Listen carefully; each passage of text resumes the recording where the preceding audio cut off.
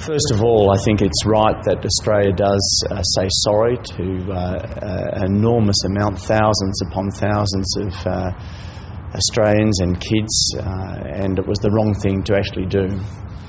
I'll say this, that any form of abuse of children, and certainly any sexual abuse of children, is horrific. I make this clear that I have a very strong emotions and feelings on this issue.